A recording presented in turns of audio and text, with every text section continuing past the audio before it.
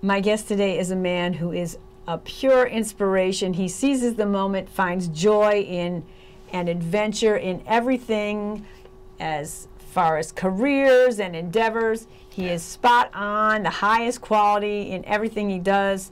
All he does in everything he does, which I just said, but is to inspire and encourage other people to really take bold life choices and have adventures in their life. As a former fashion designer, a television host and producer of GlobeTrotter TV, which you can see on Saturday nights on channel 56 at 8 o'clock, because it's right on after me, and author of several books. The first one was African American Travel Guide.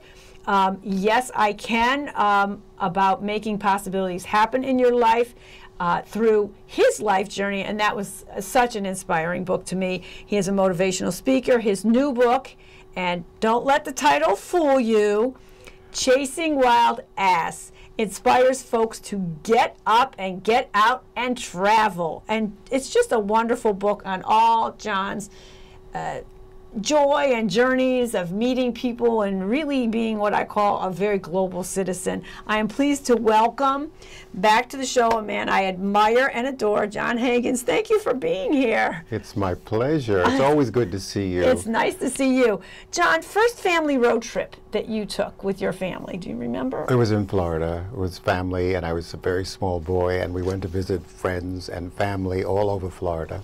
So we drove. We were always in a car going on weekends. So whether we were going to the country or whether we were going to another city. So it was always, travel has always been a part of my life, and it's been a passion. And I always said that fashion was my first love, but travel has always been my passion. And as an adult, my first international trip was to Brazil. And I loved it. I ran into a great place, right? Yeah, I ran into someone on the street that I knew, and they said, there's a trip to Brazil, $365, including the air, the transfer, which I didn't know what that was, hotel, and everything, you know. So I said, where am I going? I don't know, but that's great. I called up 40 friends. We got on the plane. Boom. 9 hours in the air. I thought, is this plane ever coming down? And finally we landed. The most beautiful people I've ever seen. Very fashionable, a language I've never heard before. It was extraordinary, and the experience was incredible. And since we didn't speak the language, which is Portuguese, we would yell out the window, "Hey, Barry!" Or Linda.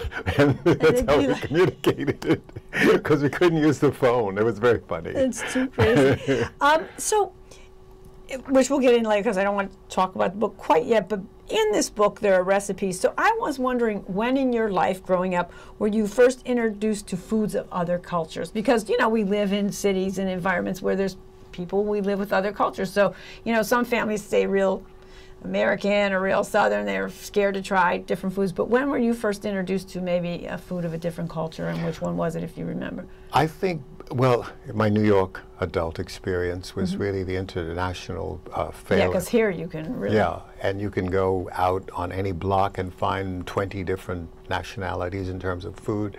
I think the whole experience was going to Brazil, as an example, as a youngster or early 20s, and going and having feijoada, which is their national dish, having other dishes that I've never had before, having caipirinhas, which I love, caipirinhas, and you know, it's a Brazilian rum drink, and having all these wonderful things, and then exploring other places, like whether it's Mexico or going to Asia, and you're having long beans and all kinds of incredible things, you know, that just you know, just sort of opens your whole world. And the people are so fantastic, because what happens is that they become your friends. You know, on a recent trip, one of the guests or hosts actually literally cried when we were leaving, because she missed us so much already, because we just had so much fun together, and she was like family, and you bond with these people. Right, exactly, and that's what it's interesting. I wanted to ask,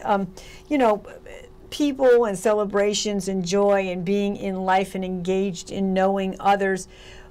Oh, who did that come from, maybe in your family background? My granddad. Your granddad? Yeah. Yeah, because it's, you know, you really, you know, get engaged with people. The love of travel came from mom, dad, grandparents, or you just, was that you, were you the travel man? Well, I was always fascinated about other cultures, and also I used it for inspiration. For when I was a designer, I'd come back and I'd do a whole show on Brazil, or I'd come back and do one on Europe, or come back and do one on Africa, or do something on Mexico, I was going to say, or with whatever. the fashion, it really It was a great influences. inspiration, Yeah, for yeah. color, for move, for music and everything. And so we put together packages. I remember when the tango, before it hit 7th Avenue, I did a tango show, and we went to Arthur Murray to learn how to do the basic steps for the tango.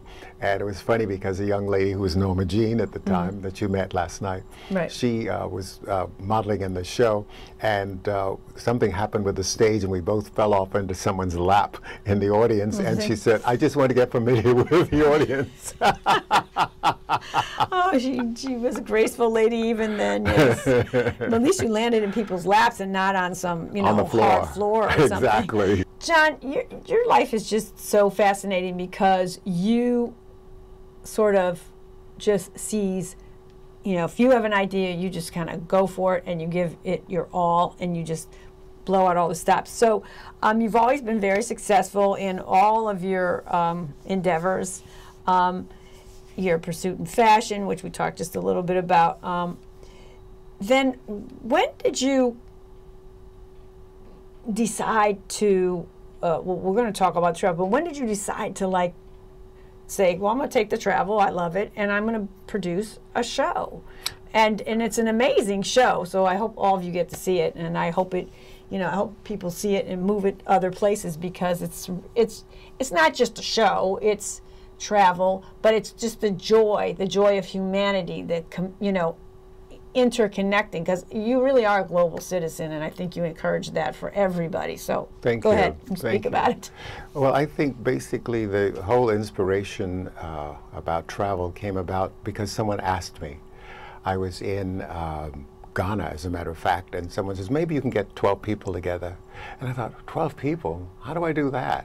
And then I spoke with a friend of mine at one of the radio stations, and every Sunday we were on live, and he said, well, send out a press release. I sent that out, and we got 96 people on the first trip, which was really shocking, and which is 2 busloads. And so and I thought, wow, I'm suddenly in a new business. And then another friend called and said, what about you writing about travel? Because you tell wonderful stories. So I said, why not? And then it was from a magazine to the newspapers and more magazines and so forth. And then came the book. Right, the first book, The the first African book, Guide right. to Travel. Right, and then I wanted to do my memoir, which I did, sort of to inspire people to live out their dreams. And I think that's very important, and also having perseverance.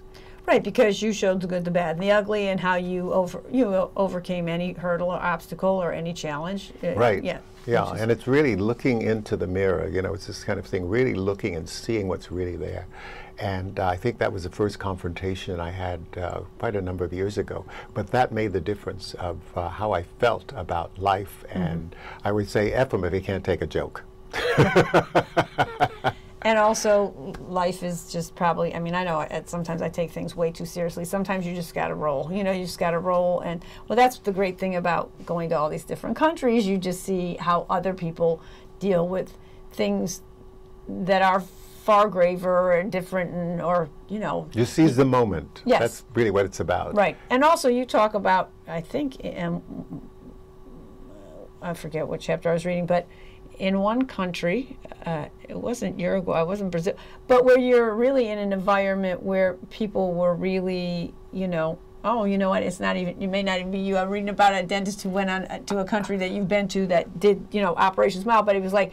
No, I didn't do that. No, you didn't do that, but the country you've been to, and I can't remember which country, but they were in a very poor part of it, and they said they really didn't have, you know, their houses were really, but that they were just so happy, you know, just joyful people, because people learn to share. And they learn to go on with their life in spite of, you know, they don't go like, okay, well, we don't have running water, we're just going to, like, get real funky about, you know, they like live their life as fully as they can. Well, last night it was very interesting. One of the guests traveled with me, and I totally forgot we were in South Africa, as they say, South Africa.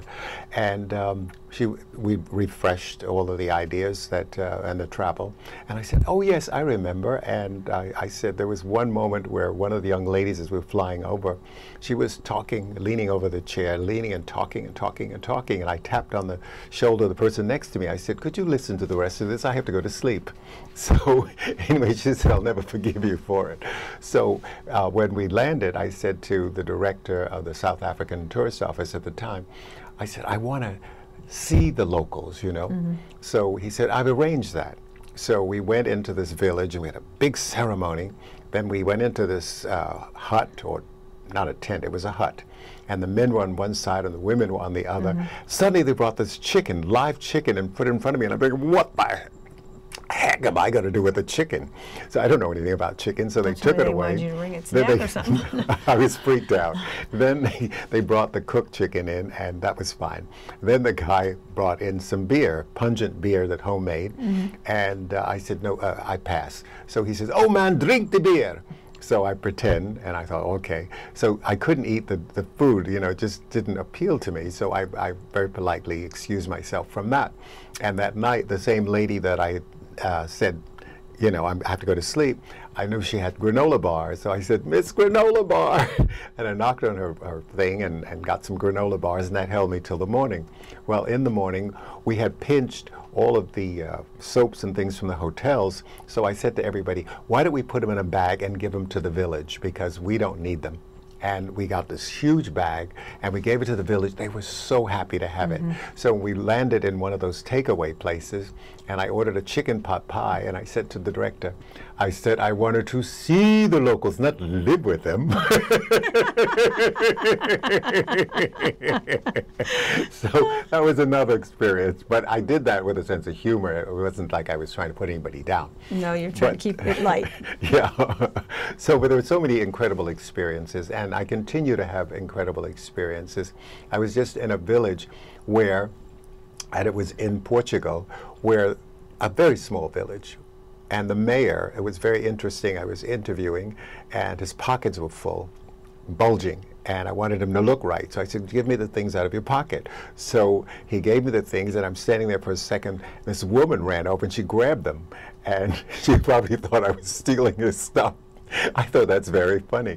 So then later, oh, she didn't steal his stuff. It was his wife. Oh, good, thank God. So this little kid was staring at me and smiling. And I'm thinking, oh, okay. I smiled back. I don't know why he was smiling. So his father told me, because in their little village, he has never seen a black person other than in the movies. Oh, so he thought you were a movie star. No, he thought I was from the Mars or something or other. Wow. But it was so cute. And I thought, that's the funniest thing I've ever experienced. I'm sure. That's crazy. It's crazy. Can I, before we move on to a lot of more details about some of the other books, just for the audience, what would be your recommendation on a favorite, most cost-effective trip for folks? If they, you know, you encourage people to travel. Some people are kind of on a limited thing and they have a family, but you know, you don't want to keep everybody just in. I mean, it's great to go all over the United States, and we should, but like maybe what would be one of the most cost-effective trips you could recommend? Well, the cost-effective is getting a car and ride. Right, but I mean if you want to go abroad or go to another island. I know you recommend some of the islands nearby because you can get in a good packages. Right, you can also get good deals last minute, for instance, on ships. Right, you can, definitely. But also, they say starting at, but you have to be really at the 6th floor in order to get a terrace. And you really don't want to be crammed in a room where you just have a porthole. No, you'd like to have that little even if you don't go on it, to know it's there. Yeah, you know, that's an advantage. Exactly. And then watch your budget, because you could get the price could go up because of drinking, you know, alcohol, the spa, gambling, special dining. Well, even sodas anymore on those cruises. It used to be all that stuff was free, but it's not like that anymore. Exactly. You have to have like a soda card or drink thing. Well, all of it goes on your room key, Right, you know, exactly. which is so nuts. At the end, you get this enormous bill because you have to give your credit card before you get on, so that's a whole other thing. Right. But you can go to some of the Mexican destinations, and they're fairly inexpensive. Mm-hmm. But rather than stay just in the hotel zone, Mm-hmm. if you get on take for instance Cancun, you go and take the local R1 bus and go downtown, and you can eat with the locals and drink with the locals. It's so inexpensive, and it's so wonderful. We had dinner for two for $11 with 4 drinks. Wow. I mean, wow. You whereas, can't beat that. whereas in the hotel, just for a drink, it's $11. So that's the difference, you know, and you just have to hang with the locals. Yeah, you have to have courage to. Yeah, I had an instance in Senegal, as a matter of fact, in Dakar, where I was out with the locals, and it was 500 safers compared to 1,500 safers for the tourists for beer. So that's the difference. You know, you really have to, have a sense of humor when you travel. I always say pack a sense of humor and be open to experience new experiences. Right. You know what I found interesting, because, like, of course, I've got to read some of the book, and I forget, like, I always wish I could travel more, but I've been pretty fortunate. I've lived in other countries and, you know, gone different things. But I find, especially, it was a while ago, but having lived somewhere else, that I sort of was invisible to people that were from my country. And also I've been a tour guide in New York City, so I don't ever understand why people don't try stuff where you're at. Like, you know, if you come to New York, why do you have to go to Applebee's? Do you know what I mean? Like, right. Why do you, and why New go to York has McDonald's or become something? everything like everywhere else, so that when people are here, they're comfortable. I get that, but there's so much more to try. Or if you're in, you know, Austria or you know, Uruguay or something like that, you know, you can, I mean, I know sometimes people want to find what they know just to feel safe, but you got to try. You got to try other stuff and meet other people. I like going to places where I know somebody who's from there, you know, so you get that kind of inside. Local feeling, yeah. There was a very interesting sandwich in Uruguay. It was a chicken and the egg in the same sandwich, and I thought, now that's really weird. And it's called a chipita. Oh, yeah. It's I really, didn't eat it, but I saw it, It's very weird. Does it taste good, though? It tastes fantastic, but it's just the whole idea. It's the egg and the chicken all together. Which came first, the chicken or the egg? They both came together. I know, and that was probably their crazy sense of humor there. I don't know. So, we're going to get into the book, but I want to. Is there anything else you'd like to say about, which I think is a fabulous book, you know, Yes, I Can. Is there anything else you want to share from that, or any guidance to people? We did talk about, you know, going, you know, the distance with your life and not, you know, regretting and doing different things. So is there anything else? I think you have to follow your dream. You know, you have to have a dream.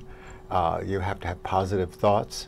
And I think that that's what, you know, wake up every day and you have a plan, you know, and a goal, which is very interesting. Often, every year, I should say, that I write down where I want to go within that year. And usually I get to most of them. And if I don't, I put them on for the next year. But it's something to look forward to. Always something to look forward to, because tomorrow is not promised. So you always have to feel positive. And when you think positively, positive things happen. Right. And that's what it's about.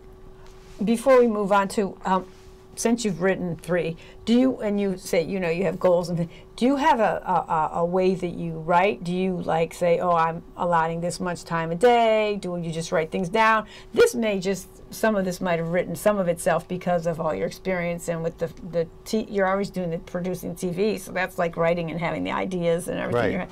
So how do you work in terms of book writing as opposed to television producing? Well, actually, when I'm writing, it's about 20 pages a day.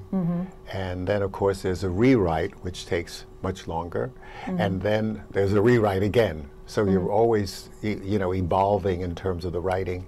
And someone once asked, how long did it take for this book? Years, because you don't really have a time frame. And a lot of the places have not changed because of the history. You know, I think that what happens is that having that passion for travel and being able to, and I don't take notes when I'm away. It's all visual, because I'm a visual person, so it all comes out in the, you know, in the midst of it. So if I'm sitting there, I'm visualizing the experience as I'm typing it out. So that's where it all sort of begins to flow. It's like growing, like a plant growing from the earth. It evolves. Yeah, it's kind of bubbling. And It's then it organic. Comes yeah. That's the word I'm looking for, organic. Right. And it's a wonderful thing. And the photographs in the book are so fantastic. Yeah, they are fantastic. I'm gonna hold up one little page just for fun, if you can get it, Richard. And then we'll take an offering, and Richard could show the video, and then we'll talk about Chasing Wild Ass. And it doesn't sound it's not as weird as it sounds. It's jackasses in Gujarat, India. Yeah, in India. But he likes 3-word titles for books. So that's one picture. I'll try to show one more. And then, Richard, you could do the offering. Oh, here's something. Jon in his... Ooh, did I do that right? Look at that. Chasing Wild Ass. Oh, it's not what you're thinking. It's a narrative of my travel around the world. I have interspersed photos and aromatic recipes, which allows you to dream, discover, and rediscover these great destinations around the world. The title of the book came about while we were chasing jackasses in Kutch Wild Ass Sanctuary in Gujarat, India. And I thought that was a great title for the book. This is food for the soul. Not only does it allow you to dream, it's adventure, it's history, it's culinary, it's culture, with a sense of humor to spice it up. Chasing Wild Ass is a celebration of life. You have to live each day as if it's your last. Remember, my world is your world, so get up, get out, and travel! There are amazing, amazing recipes in this book. I haven't tried them yet, but you have that Mexican lime soup? No, limon. Limon, yeah. Sopa. Yeah, but that sounds like it's hotter than Hades. No, it isn't. It really isn't. But you said be careful with the peppers because you can burn yourself. Yeah. And then conch. What does conch taste like? I know the shell, but what does it taste like? Is it reminiscent of any other fish? No, it's not like a fish it's at all. It's not like a lobster? Or it's not like kind of, I guess, kind of. Yeah, because he got a bunch of conch recipes in here. But you know, my mother's favorite recipe is in there, which is the cream cheese pound cake, which is amazing. And all my friends have taken that recipe and just love it. And then I have my favorite summer salad. Yeah, I saw Jon's summer salads in here. Right. And Jon puts like these great maps in here. And you know, I wanted to ask about that.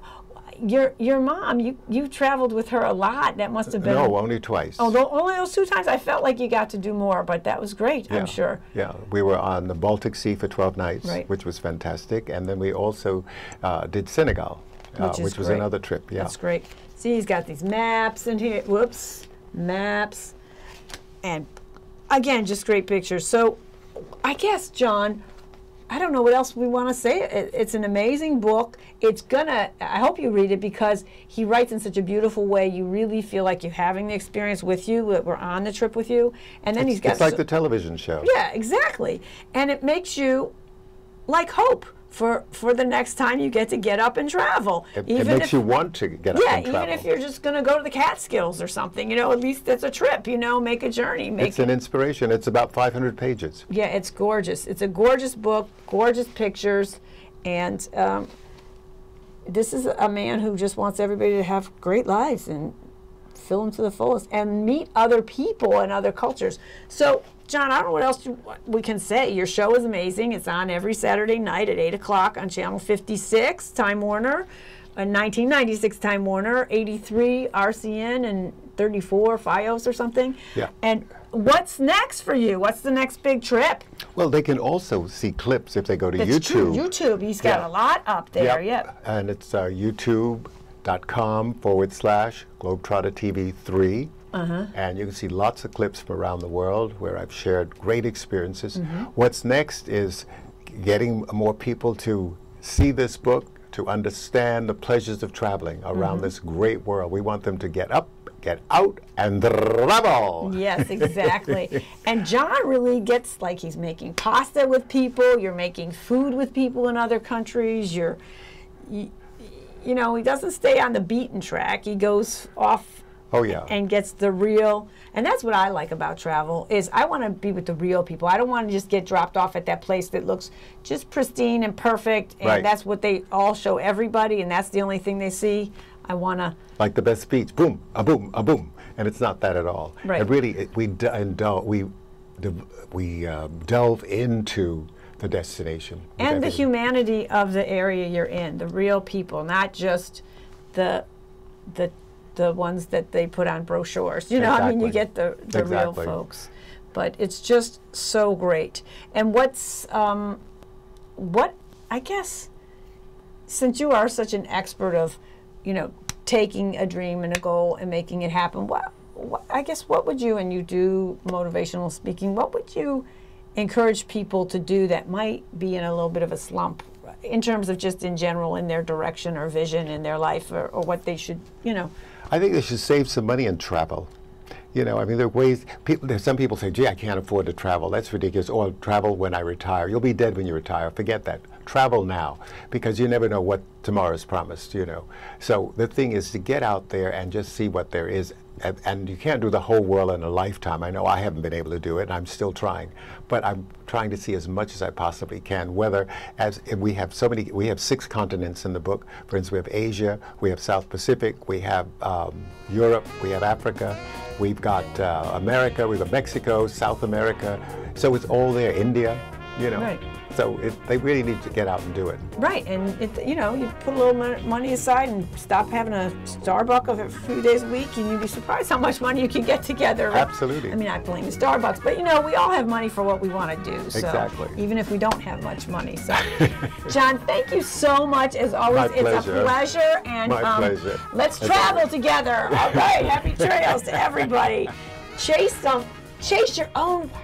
And just get it up out of the chair and get on a plane or get in a car, get in a boat, take a trip. Lift it. Yes, thank you. Just do something you believe in. That's really what we're all about.